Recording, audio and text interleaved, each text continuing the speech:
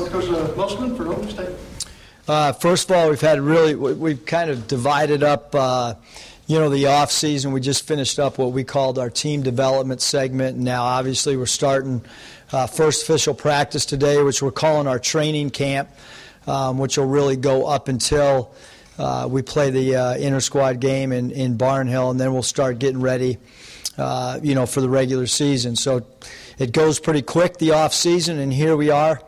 With full 20-hour weeks to work with our student athletes. And we've been really pleased with the buy-in, the effort, the energy, the enthusiasm that our guys have shown up to this point. Now it starts to become a little bit of a grind. This training camp segment, when you really don't play a game for an extended period of time, mentally you got to have some toughness to get through, because there's a lot of stuff that we have to accomplish between now and our first game. Questions? Yeah, I guess what's the feeling that you have after the team development stuff?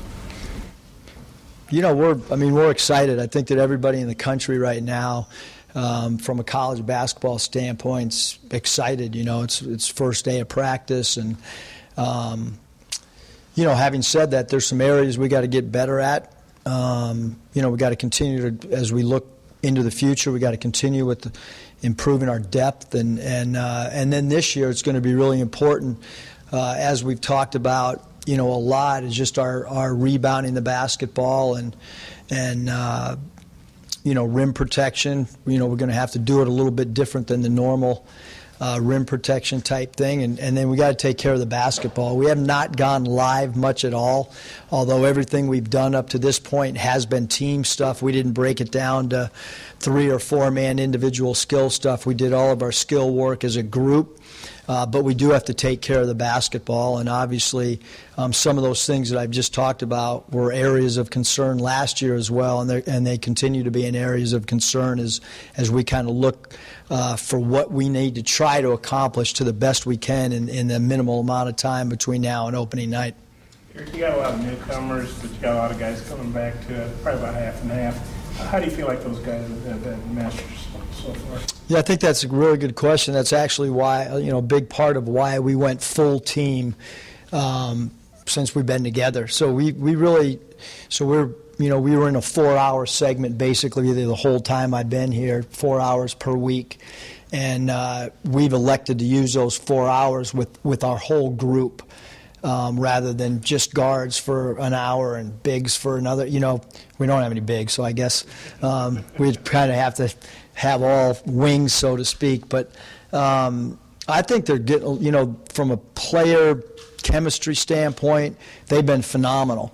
Off the floor, it seems like they've really gelled. We've done a ton of things together off the basketball court, or not really between the lines, where we've come together from a chemistry standpoint, not just the new players, but also our new coaching staff. So there's a lot of newness that we're trying to get to, to have familiarity with one another. But then on the floor, I think that's really when this segment, because now we're going to start going live a lot more than what we have. And so even though we've put in a lot of our defensive and offensive philosophies, a lot of that stuff has been non-contact. And so now, as you prepare for a season, you got to have a lot of contact, and it's going to be physical, and it's going to be taxing both mentally and physically going forward from now until the week before our first game. What sort of things have you guys done off the court together? I need a whole nother press conference for that. But, we've had the team over to the house a lot. Every Friday during the course of our summer segment, we did something outside the box that was not basketball related, whether it was boxing, yoga. You train with the track team. We train with the track team. We try to do something at least once a week that's a little bit outside the box. And I think that it kind of helps everybody get to know each other. And it's we're only playing 30 games, and obviously at the pro level you're playing 82 games, and the guys are away from you in the summer, so to speak. But it's a long grind with only 30 games, and so I think you got to kind of you got to mix things up in practice so that there's some excitement every day when you come in. It can't be the same monotony things that you do both on the floor and off the floor. Philosophy, I know, is probably not going to change the way you want to play, but have you had to schematically do some things with the lack of size? That, have you had to kind of prepare for that? Yeah, I mean, because we haven't had to prepare for a team, and we're going against ourselves, so it's hard to really see how small we are. But I think as we start getting ready to play games, we'll certainly take on an identity of we'll have to change lineups, maybe even game by game. That might be something. It's not etched in stone, but this might not be a roster where we roll out the same 5 guys game after game after game. We might have to try to do some things based on who we're playing, and trying to take advantage. Look at advantage, disadvantage type things on lineups and starting lineups, and then rotations as well. Who would you say have been the standouts, in the workouts and the conditioning and all that stuff? Yeah, I would say for sure that Isaiah Joe has been the steadiest day after day after day. Performance, attitude, everything. We had the players all vote for who worked the hardest, and we had 3 different categories: leadership, working hard, and then who got in off hours, and Desi graded out the highest amongst his peers. That was not anything that myself or the coaches, that I had the guys vote on that. So I'd say Desi had a really good off season as well. And then I think a lot of our new guys, there's an excitement with them being on campus. There's an appreciation with them being here. So I think those 2 guys in particular, one because of the steadiness of his approach since I've been here, and then would have to talk about Desi just because of what his teammates thought of what happened this offseason with him. With Jimmy coming back, I know you weren't here the first time he was here. Have you talked to him about his experiences in the past here, and then maybe what it's like for him to be back at Arkansas? Yeah, I know he's really excited. Obviously he had a lot of opportunities to, 1, stay where he was, and 2, once he hit the transfer portal, he had a lot of opportunity. He was highly sought after because of his ability to rebound at the guard spot. And you look at his wingspan defensively, and Andy's a really quality young man as well. I haven't really asked him about the past because it really doesn't matter what his role was before, or with any of the guys, Jimmy or any of them. I mean, we're going off what we see and how they fit into our schemes and stuff. So, on his visit we talked a little bit about it, but not much. What about a guy like Mason Jones? I saw some pictures of him the other day. He kind of looks slim and trim. Yeah, Mason's worked really, really hard on his body and watches what he eats, and he's been a guy that if we practice at 2:30. If you walk in the building at 6:15 in the morning, there's a pretty good chance he's in here shooting, with one of the grad assistants. And his work ethic early in the morning, we had a little group that was kind of like the breakfast club before anybody got in the building. There was 3 or 4 or 5 guys a lot of times that were shooting at 6 in the morning.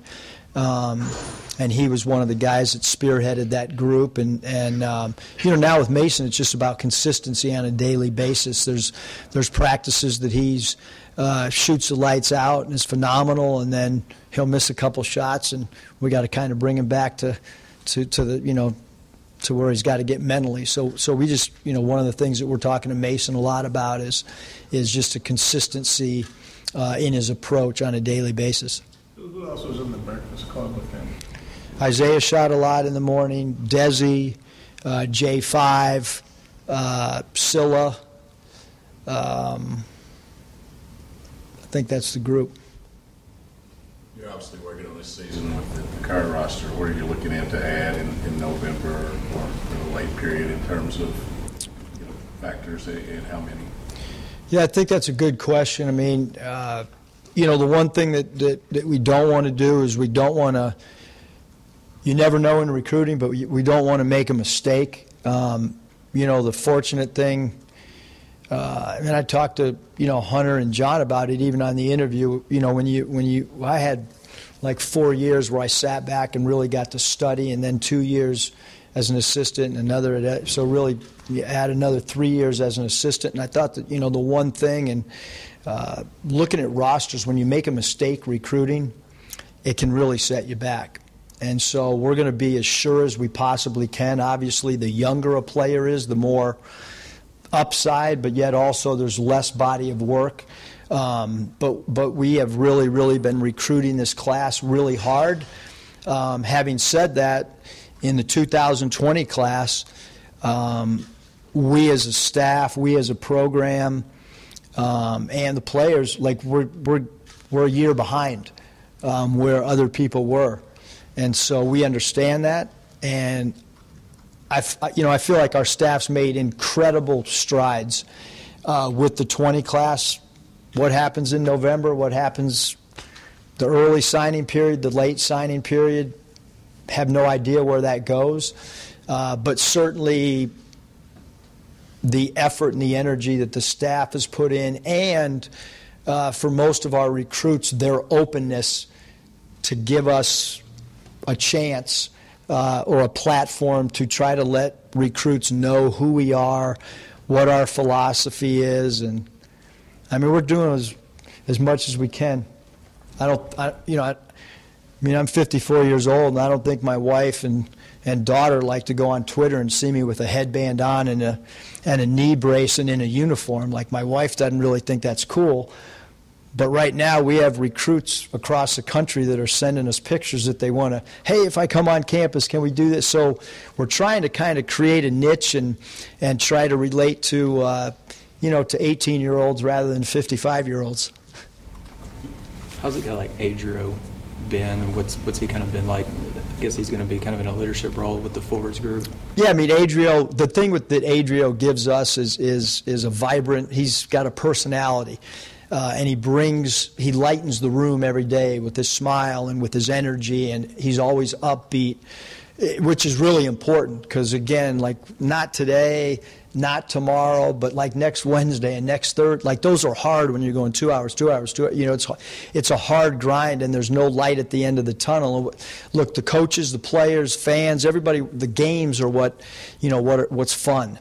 And that's what you put all this work in for is for the games. And so he's a guy that kind of makes this time frame go a little bit quicker because of his attitude. And he can play the 4. He's going to have to play some 5 for us this year. We've talked to him about that.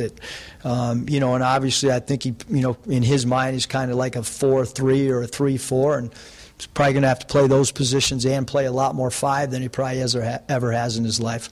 How would you say the conditioning is with the guys? Phenomenal.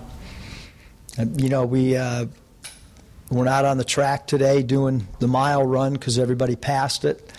I would say that we spend a lot of time on physical condition, and we're going to have a lot of guys play a lot of minutes because of the depth. We're not going to go. I'm not playing 11 guys because I don't have 11 guys eligible on the roster. So we're probably going to have a rotation of 7 or 8 guys. And so those 7 guys got to really be in great physical condition. And we talked about, the physical condition that our past teams have had. And then, you hope that you're in great condition, and that, knock on wood, alleviates minor injuries going forward if you're in great shape. I think sometimes injuries happen when you're not in great physical condition. You guys have a mile trial on a certain day, and did different guys, based on their size, have to hit a certain time? Yes, yep. Yeah, so the guards were 5:30, the wings were 5:40, and then the bigs were 5:50. So who all qualified as a big? I guess Connor and Reggie? Yeah, those 2 were the only 2 that were considered 5s. Okay. Now, Connor did not pass, which, when you're 7'4", you're probably not going to be able to run a mile. So he's the only guy that I've ever given a pass to because of his body frame, and we don't want his back. But everybody else did pass. So everybody ran it on the same? We ran it as a team in the morning, usually at 6 in the morning. And then once you passed, you were out.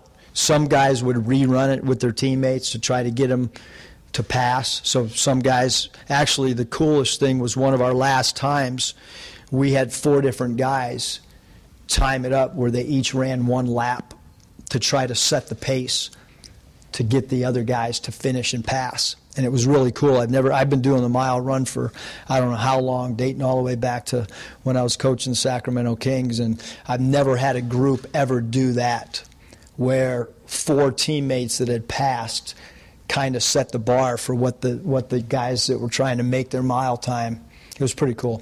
Do you remember who the 4 guys were that did that? Or I can get with Mike later or something. Yeah, I'm not sure. I know it was Isaiah, Desi, might have been Mason, and Adrio, if I had to guess right now. Who had the fastest time? Of anybody? We'll get it to you. Okay, I'll check with Mike. Has Reggie Chaney embraced that 5 role? I hope so. I mean, we're going to have to play that, by committee. And, Reggie's going to have to play some, and Adrio's going to have to play some, and Silla's probably played the 3-4 his whole life, and he's going to have to play some when we play small ball. And Mason's going to move to the 4 against certain teams, and he's a 2-3. So, we've done this in the past when we've had a roster that that you haven't had a lot of time to try to formulate, and so we'll do the best we can figuring it out. But we're looking forward to the challenge and with great excitement. How unique is it to have a roster without any freshmen on it, even though there's a lot of new guys and new faces coming in? What's the question? How unique is it to have a roster without a freshman on it, even though there's a lot of transfers, a lot of new faces in? Yeah, I mean, we got so many sophomores. We're still young, which I think that guys like Silla and Jimmy Witt, I think those guys can help us, and Adrio, and the makeup of college basketball is. Just with the transfer market and stuff, there's a lot of really good freshmen that aren't finding their way to Power 5s right now, just because of that fact. But it's not a surprise when you get the job this late that there's not a freshman as part of our program right now. Because again, we weren't going to just take a guy late that we didn't feel was good. We exhausted all options and just didn't feel there was anybody that could contribute. You mentioned Jalen Harris being part of that breakfast club. How much do you think that's improved his jump shot this offseason? Yeah, I mean, I think a lot of it, with shooting, is mental too. It's not just he's been getting in reps. He looks really good in shooting the ball on his own, and I feel like his confidence is growing. And having said that, now. I think anytime with any upperclassman, it comes down to, it's whether you're in a baseball hitter or you get in grooves and you get in slumps. And I think with J5, it's really just, getting him into a game and him knocking down a couple threes, and then what we see behind closed doors, hopefully he'll shoot the ball at a much higher rate this year. You mentioned Connor. Is it any update on his status? No, nothing at all. We're just kind of waiting. I thought he was 7'3". Is he up to 7'4"? Maybe 7'3". Maybe I exaggerate a little bit. I'll check with Mike. You mentioned your recruiting niche. Did you anticipate that your style would get this much national attention as it has on social media? Yes and no. At Nevada, we did a lot of off-the-wall, outside-the-box stuff that generated a lot of national stuff, and that actually kind of helped us in recruiting tremendously. And so we're trying to do different stuff here. I'd never done the recruiting pictures like that. It just kind of happened. One time I did something, and then somebody said it looked like an NBA scene, and then that triggered a thought. And I mean, the weird thing is, I was at the football game the other day, and 2 students came up to me and asked if they could. One of the kids had a scene of Jordan and Kobe guarding, and he said, "Hey, will you guard me?" And I was like, "Well, there's 60,000 people at the football game. Like, where are we going to do this?" So I took him up, and we did it in the hallway. But so it's kind of cool and unique and different. And the great thing about coaching college athletics is you can do some stuff like that. I don't think in the NBA I'd be posing with pictures with any of the NBA guys I coached. Ron Artest probably hit me in the face. Yeah, they showed you on the big board. Were you just sitting on the stand someplace? Yeah. You weren't in a fancy schmancy stack? No, Riley's got great seats. They're front row seats right behind. It's awesome. Was that on the east side or the west side? Right behind Arkansas's bench. Yeah. You mentioned having to play catch up. I mean, how much have you guys as a staff had to play catch up in recruiting and just all the places you've been, trying to play catch up? Yeah, I just think that most relationships are started with players like at the beginning of their junior year, kind of. And some even before that, obviously, if it's a really good player and you can identify that player early on. One of the guys that we signed at Nevada, it started when he was a freshman, and there's guys we're recruiting now that maybe West Coast that I'd been recruiting at a really young age. But so really we've kind of lost with this 20 class. We've lost that junior year, so to speak.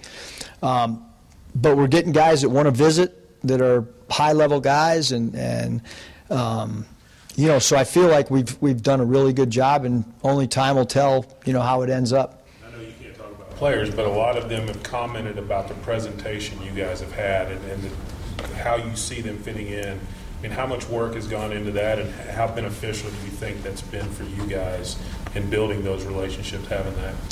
Yeah, I don't think it's necessarily, like preparation or presentation with the recruits. I mean, when Hunter,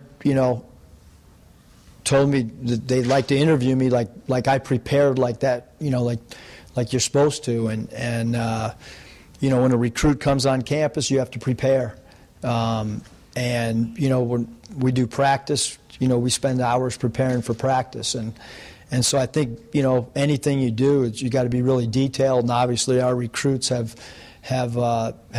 commented on that, and we take it really seriously. Like, we don't just think they're coming on campus just to, have a good time, and, like they're trying to make a decision that's kind of life-altering, and so we have to prepare like it's a big-time, lifetime decision for a young person. How's Cleo doing? Kind of fitting in as a student coach? What's your thoughts on getting to know him? I can't say enough about Khalil. I mean, he's at everything. Like, we have 6 a.m. weights. He's sitting there with his teammates watching, and he never misses a practice. He's early for stuff. He's a big part of our team, man. Like, he really is, because even though he's not suiting up, like, guys feed off him, and they respect him, and I respect the heck out of him, and he's a big part of our basketball family for sure. Is he a good conduit for you from the staff to the players? Because he's not playing, but he's still kind of one of the guys. Yeah, he's definitely one of the guys, and I do think that he kind of gets where we're coming from. I really do, and I'll talk to him underneath the basket or on the baseline sometimes about, hey, let's get this guy going a little bit harder, or let's get this guy focused a little bit more, and hopefully that relationship will continue to evolve and get even stronger and stronger, where he has more of a voice like a coach. Thanks, Coach. Thanks, you guys. Appreciate it. Thanks, man.